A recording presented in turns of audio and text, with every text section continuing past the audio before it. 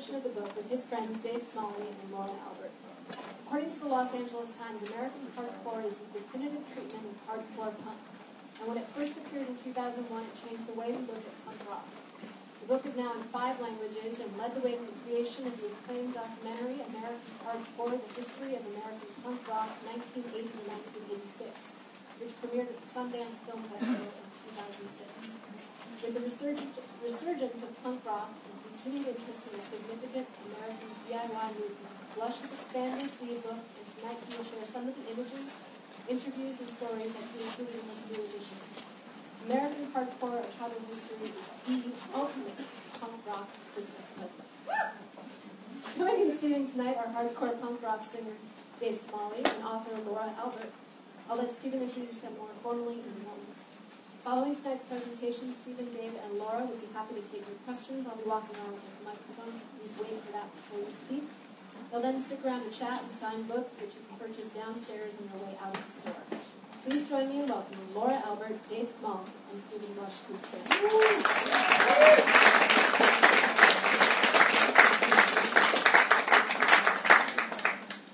How you doing? I'm going to bring these guys out in a little while. Thank you so much for coming. I don't take this lightly. Since this is kind of more of a general audience, I'm just going to kind of take you through a slideshow. The pictures tell the stories better than I can lab on. Here's the cover of the new version of American Hardcore. I had so much more to say. There's so much more I learned. I've been through the film. I've been through the new technologies. You know, it's a very different time from when I started the book 15 years ago. It originally started out 2001, original edition. It took me 6 years, 3 rewrites. Started in 1995, first interview with the Necros, you know, and just kind of took it from there. Came out in 5 languages, including Japanese, French, Italian, a few other ones. In 2001, I hooked up with my friend Paul Rackman, who I knew from the Boston hardcore days. He had made the Bad Brains Eye Against Eye video. He had made the Gangrene alcohol video. He also made a lot of stuff you would know from TV, like Alice in Chains, Man in the Box, Temple of the Dog, Hunger Strike, Pantera, Cemetery Gates. You know, so it's like a real obvious person to work with on this. We worked it on a DIY manner. No one gave us a penny. We edited on my couch for 4 years, and we sent a rough trade. We sent a rough cut to Sundance, and at the last day they said, "We love your film, come to Park City." So we went there and we killed, and we put out the film. We got signed to Sony Picture Classics. You know, I got to say, as somebody who comes out this total DIY indie thing, it's kind of troubling and weird, but true that nobody treated me better in my business life than those guys. And you know, they really put the thing on the map and got it out there for everybody to see. We also worked with Vans, who helped promote it. I got to give it to Paul that when the film was coming out, we needed some money for some parties and some events, and Paul kind of called up Vans and said, "Listen, motherfuckers, like, you've made millions of dollars off of punk rockers. It's time for you to pay back and pay the bands," and you know, and they did it. So, you know, props to that. We did it. And then 2007 was the DVD. So, you know, just kind of, this is the story of what we went through. And here's the key art for the soundtrack album. So again, you know, we were really able to get this out there. Okay. When I was 18 years old, I was going to college in Washington, D.C. And I came up here to New York to see some shows. TSOL was playing around the area. And I went to Clifton, New Jersey, and I met Mike Graney, who was the manager of the Dead Kennedys. And he's telling me, like, "We can't get a gig in D.C. You're the music director of your radio station. I'll show you how to do it. Why don't you book the show?" So a couple months later, there was the Dead Kennedys in my school cafeteria, 2 blocks from the White House. The phone ringing off the hook at the school about the Dead Kennedys and Dolby Opera, and almost getting thrown out of school. But it kind of put me on this path. And, you know, here's a show that we did, Trouble Funk Minor Threat. This is a show they still talk about a lot down in Washington. This is really where this whole thing got started. Here's another Dead Kennedy show I did. You can tell my graphic skills over there. This show, Dead Kennedys played half the show and then it got shut down by the cops. I did a lot of shows at this place called Space 2 Arcade. So here's Circle Jerks, a government issue.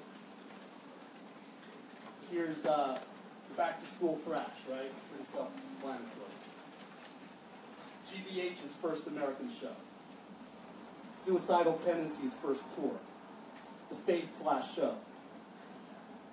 Here's Tickets. Black Flag and Pierce Hall. This is Black Flag Meat Puppets in the Nig Heist. You try booking Nig Heist in a church and then talk to the rector the next day. That was the one and only show ever at Pierce Hall.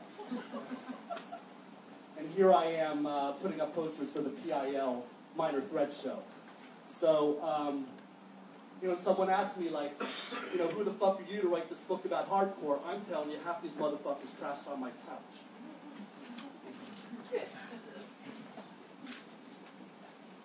Rock and Roll History 101. Rock music is a series of actions and reactions. There's something really awesome, and then things get lame, and then there's like a new thing that happens. And there's just this constant cycle that happens every 5-10 years. So you had Elvis Presley, it got you Pat Boone. The Revolution brought you the Beatles. Here's Woodstock, the lexicon that the Beatles had set up just went to this incredible level. And people were feeling great about what was going on, but eventually you get to the mid-70s, and it's time for a new revolution, so you get punk rock. And punk rock's awesome. We all come out of punk rock. Hardcore was called hardcore punk because we all come out of it, but it was very fashion-based. It was about a fashion. Hardcore is not about fashion, as I'll come and show you. So you had punk, and you had its ugly kid brother, New Wave. And so this is kind of what's like. This is what music was like when hardcore's coming around. So there's people like looking for a reaffirmation of punk, like you had with the Ramones. Stripped down. It's about the energy. It's about the speed. It's not about the fashion. That's what hardcore was. So it's coming out of bands like the Ramones and Sham 69. Sham 69, Angelic Upstarts, Cockney Rejects, like super important bands. They set the look, the standard, that blue-collar kind of rock that became hardcore. The Kids Are United by Sham 69, every band did that song. And here's what all the hardcore bands, they look like that. That's what they're coming out of. Here's your young Henry Rollins. Here's Wasted Youth, right? All fitting in line with the vibe that we're talking about. Circle Jerks. This is a Minor Threat concert. This is a naked ray gun show. This was so radical from what was happening in the days of rock music. Here's an early Black Flag, I can't remember if this is the Pep Lounge or Mud Club from 1981. Mud Club, thank you. And Henry with a few tattoos. So, again, really early in this whole deal.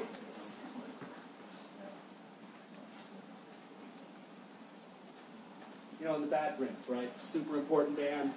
Teach to the youth, teaching the kids. And also the thing about the Bad Brains is, like, unlike half these motherfucking bands, these guys could actually play.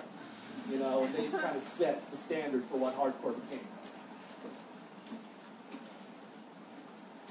I'm talking about the look, the fashion. This is about as fashionable as you got. This is kids from Southern California, all came from the beach towns, kind of created their new kind of punk energy.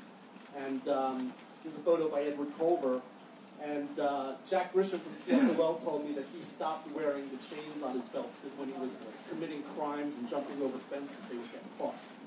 So, but that's what we were dealing with. And we're coming to New York City. You see the difference. This is, we're talking about what was going on in LA, and here's what's going on in New York. This is a photo from Jimmy Gestapo. This is them representing back in the day, 1981. A lot of what we're doing here today, too, is giving props to New York hardcore, because what we see as hardcore today really comes out of New York hardcore. It's not really like the DC band. It really is like Cro-Mags, Murphy's Law, Agnostic Front, Warzone, things like that. So this is a great photo. And here's a photo from outside of CBGB's, rest in peace. Young Todd Youth, and Joe Bruno, right? Kind. This is the foundation, right? This is where it kind of starts. Only dust right there. There you go. And here, there's three main guys, and the very early pictures of them. And this is the guys who start the whole fucking thing. It's Harley Flanagan of the Cro-Mags, Jimmy Gestapo of Murphy's Law, and on the right, Vinny Stigma of Agnostic Front. Now, I know there was something on the internet that said that I said that Vinny Stigma doesn't play guitar on the Agnostic Front records.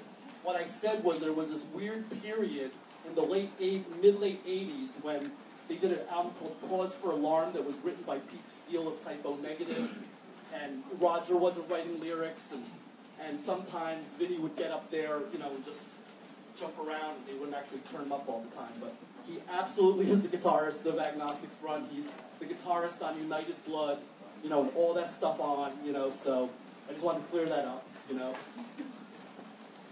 Okay, I'm talking about how is punk rock different than, from back in the day, right? It's like, you wouldn't have, this is the reaction to a Black Flag show in Los Angeles. Like, you wouldn't get this for, like, Avenged Sevenfold. Warner Brothers was not going to put out this record. You know what I'm saying? Nobody wanted this. Every fucking policeman in America had it out for this band, Millions of Dead Cops.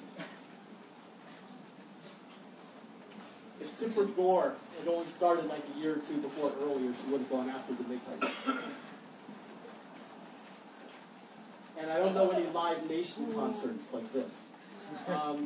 This was the most radical thing I think I've still ever seen was the Dead Kennedys playing at the Washington Memorial, as an anti-Reagan show as helicopters are circling above them. The police ready to start a riot any second. And here's, the Subhumans was the member of the band actually got involved in some terrorism and blowing up some multinational corporation. So it really went that far. So this is, what I'm talking about with hardcore is like I'm talking about a movement. I'm not talking about a music. I'm not talking about who's got the best tats and who rules the pit. I'm talking about like bigger ideas that really all came from this movement. DIY, doing things for non-economic terms. It was a very powerful time. And I talk about this 80 to 86 thing not because, my salad days ended in 87, but because on and on you see, Black Flag's first big record is 1980, they break up in 86. Dead Kennedy's first record is 1980, they break up in 86. Minor Threat started in 1980, and by 1986 they're Fugazi. Whisker Du signed to Warner Brothers. It's the start of speed metal. It's like a whole other era that's going on. So, we looked at the pictures of Black Flag before. This is Black Flag in 1986. It's about time for them to stop. And, TSOL, one of the most intense bands ever. It's really hard to listen to the records and understand it sometimes, but, just in terms of scary-ass motherfuckers, it really was TSOL. This is TSOL in 1980. This is them and their friends digging up graves.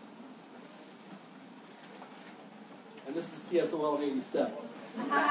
Right? So it's like, they had friends like Guns N' Roses, they thought it could work, they wanted to make it, so I'm talking about like the idea thing had changed. So, and here's, Gangrene with cocaine, so if you ever want to know the time was over for that. There you go, so that's my introduction, and now I'd like to introduce our panelists. First off, one of my favorite singers, DYS, Dag Nasty, Descendants, all down by the, I say down by law, wherever you get it. Come on, everybody, let's hear for Dave Smalley.